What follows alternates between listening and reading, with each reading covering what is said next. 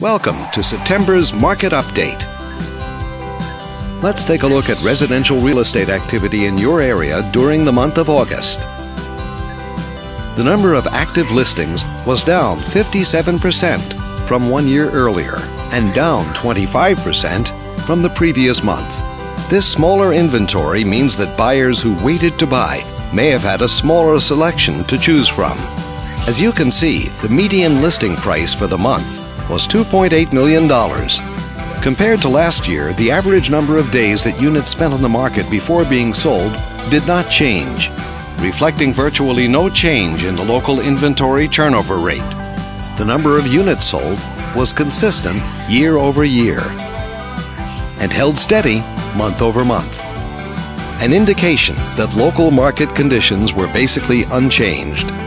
Thanks for watching.